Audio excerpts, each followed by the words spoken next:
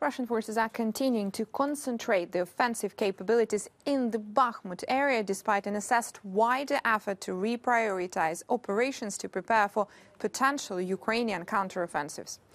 Ukraine's Deputy Defense Minister Hanna Maliar claimed that Ukrainian forces have liberated substantial areas to the north and south of the embattled eastern city. At the same time, she acknowledged that Russia is also making advances in Bajmut, bringing in paratroopers and, quote, destroying the city with artillery.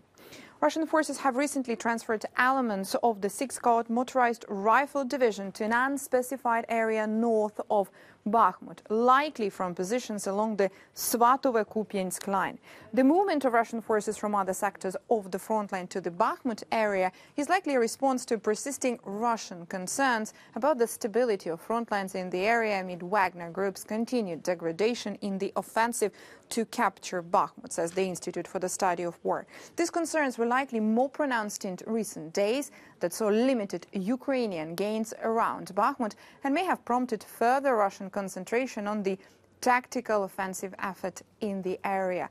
The reinforcements are also likely meant to enhance Wagner's ability to capture the remainder of Bajmut rapidly and present a Russian tactical victory before possible setbacks during a Ukrainian counteroffensive operation. Now, the Institute for the Study of War assesses that the Russian military command likely decided to reprioritize operations and sustainment efforts in recent weeks to prepare for potential Ukrainian counteroffensive operations,